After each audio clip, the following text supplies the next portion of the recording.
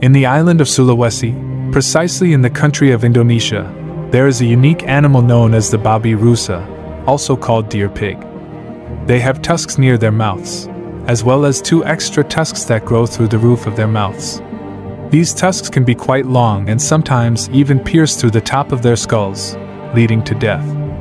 Babi Rusa are omnivorous animals, which means they eat various types of food, including fruits, leaves, mushrooms, insects, and small vertebrates.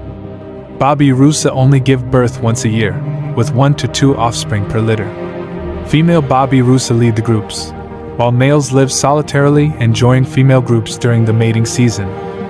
Unfortunately, these animals are classified as critically endangered due to hunting and the destruction of their habitats.